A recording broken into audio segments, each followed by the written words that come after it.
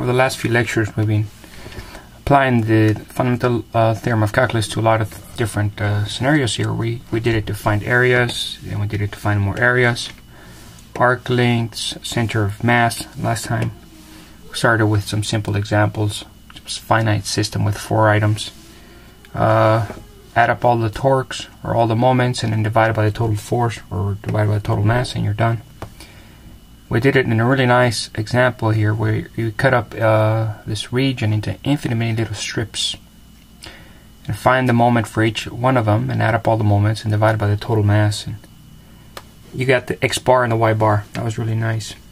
What we want to do today is extend that on the same theme. What are integrals good for? We want to add to that list, and today we add work. Not work like Monday morning work, but work like physics work. The kind of work that's defined by force times distance. Notice it looks a lot like torque, but it's a different kind of force times a different kind of distance. You're not applying force at a certain distance away from a pivoting point. Rather, you're taking a force and applying it a certain amount of distance to a moving object, and thus creating work. Here's the simplest example, by far the simplest example. Suppose you've got an item here that's 10 pounds, right? And suppose you lift it 20 pounds. You pick it up, you lift it like this, lift it 20 pounds, and then you lift it 20 feet. That's called work. You've taken a certain amount of force and you moved it in a certain amount of distance, and so this is by far the simplest example, and we can easily compute the total work. Work is equal to force times distance. In this case, the force is 10 pounds, and the distance would be 20 feet. And so the total work is 200 foot-pounds. Okay? That's the simplest example of work. We could do it again, and this time, we could also see it as an area. Here's a nice way to look at it. If you like seeing the visuals, what we did is we had a constant force. The force was 10 pounds. 10 pounds. That would be the y-axis, and we moved it a total of 20 feet. And when you multiply these two quantities together, of course, you've got area, but another name for the area would be 200 foot-pounds, which is equal to work. So this is consistent with what we promised at the beginning of the class, that the ubiquity of areas makes this question of areas incredibly important. Here's where the problem of work can be seen as a problem of areas. When you label the x-axis as force and this is distance, then multiplying base times height results in work. Okay? And this was super simple. You don't need any calculus for this. But wait, of course, they're going to get more interesting than that. The force is going to vary a lot, so that's when it'll start getting interesting. Take the next simplest example. Suppose this time you lift not the pounds but kilograms. So in this case, the units here are given in terms of mass, not weight. So we've got to change it for force, and it's rather easy to do that. Here we go. So the work again is equal to, so again we're lifting it 12 meters up. So the work is equal to force times distance, as usual, and the force is equal to, according to Newton, force is equal to mass times acceleration. And again, this is distance. This part is just the force. The mass is equal to 10 kilograms. The acceleration is 9.8 meters per second square, and the distance is 12 meters. What this gives you, the force part here, gives you 98 newtons times 12 meters, and then the correct units for that would be 98 times 12 joules. Okay.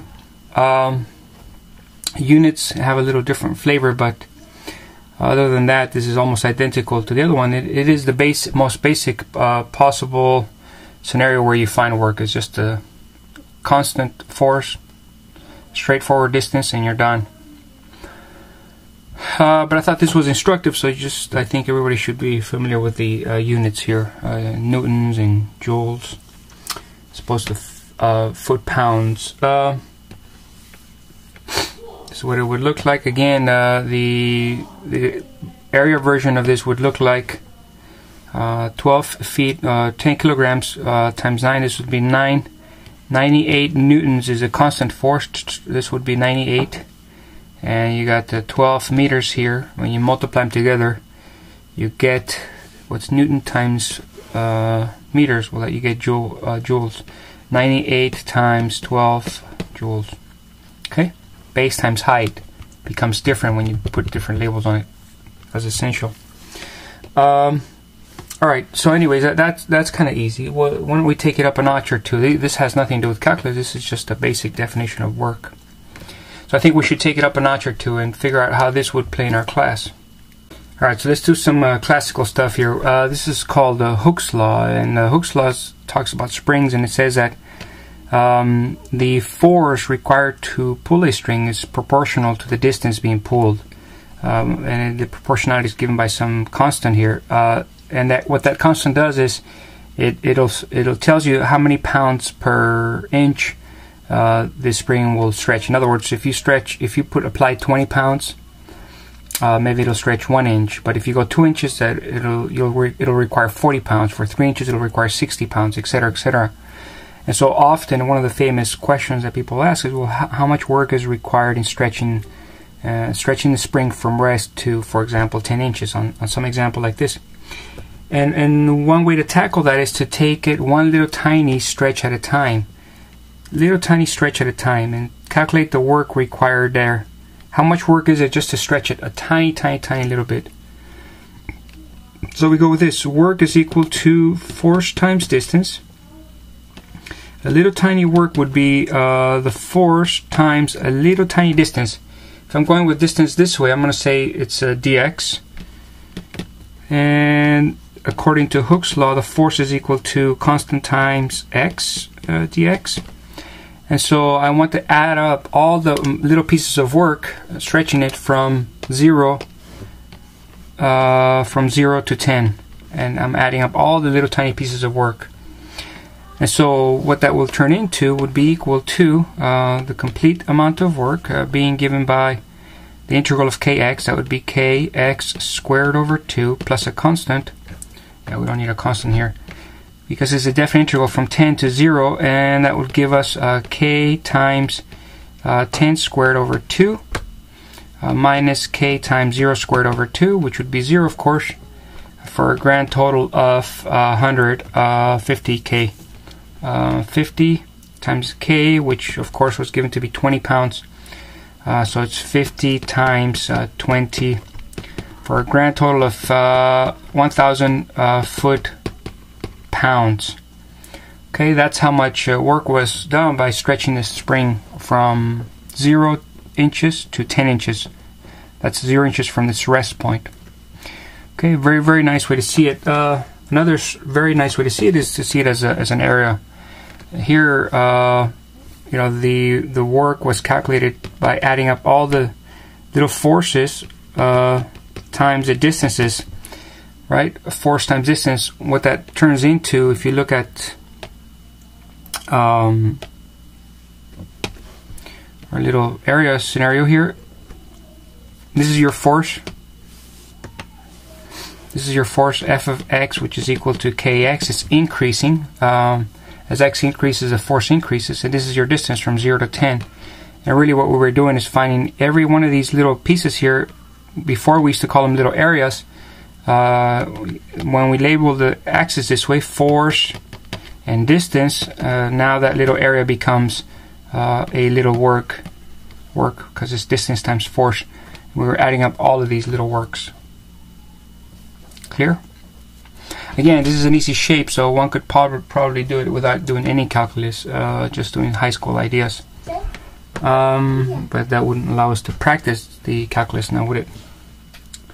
Alright, let's take it up a notch or two. Alright, let's do some other timeless work problems. So now we consider the case where we have a cylindrical tank with water.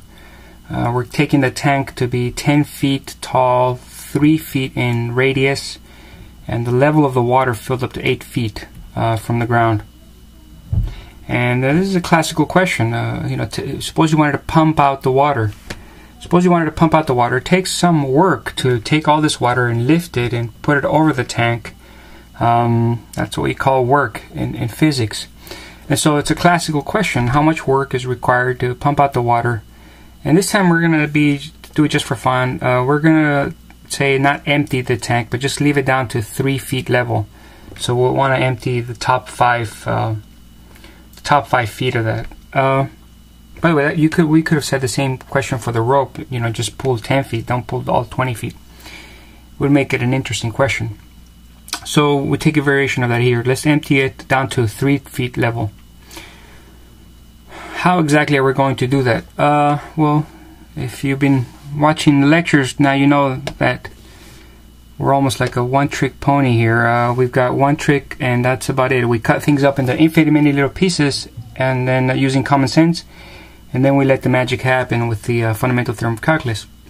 That's exactly what we're going to do here. Let's take a little tiny piece of water here. Let's suppose we could freeze it and slice it up into infinite many little pieces. What would happen? I'm going to take that little slice right there, make it blue, and I'm going to say, you know what, pretend that little piece right there is a little frozen. Oh, I'm going to fill it in with water. There you go. So this is pretend this is an incredibly little thin disc of water, right? Pretend it's frozen, and I'm going to slice it up like this. Slice it like this, and slice it like this, and slice it like this. Infinite many of these little slices of water, frozen water levels. Okay? And I'm going to... and I want to calculate the amount of work that is required to just pump out this little tiny level of water. And then we just use common sense. Alright, so how much work does it take? Work is equal to force times distance. Still just the same as before. Now let's give this place some axis so we can figure out distances. Let's say this is the y-axis. This will be the, sorry, that's the x-axis. This is the y-axis. So how much force? Let me see. Another way to ask how much force is how many pounds does this little tiny thing weigh? Well, that would be probably some density constant times the volume, a little tiny volume. However much volume it has times the constant that tells me how many pounds per square feet or cubic feet I have of water. I multiply that density. In fact, I think I got it right here, 65 point, I've written it somewhere, 62.5. In case you don't know it, usually 62.5 pounds is equal to 1 cubic foot. That's the density for water. 62.5 pounds per cubic foot. So if I multiply that density times the volume, however many cubic feet I have, that will tell me the force. That's what I needed to know. And then the distance, well, how much am I pumping this out? I got to go from this level, which is y, all the way to this level, which is 10. It's got to come all the way from y to 10. So this is a vertical distance, making the top minus the bottom. So my little tiny work required to pump out that little tiny slice of water would be 10 minus y times the density times the little volume. And I can even do better than that, right? What's the volume for a little shape like that? Volume for a cylinder would be pi r squared times the height. That's the general formula for the volume of a cylinder. But of course, this is no ordinary cylinder. This is an incredibly short cylinder. In fact, the height of it is so tiny. It's incredibly tiny. The height of it is a dy. And more than that, I know the radius is fixed to be 3, so that would be 9. So slowly I'm cleaning this up. So the small little work required to pump out that little slice of water would be delta times pi times 9 times 10 minus y times dy. Alright, now that's pretty much as clean as I want to get it.